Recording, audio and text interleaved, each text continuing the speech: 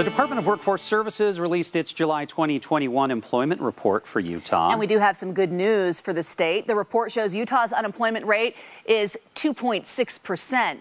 Now, the state's rate is well below national numbers, which are currently sitting at 5.4%. The report also added that over 65,000 jobs have been added in Utah since July of 2019.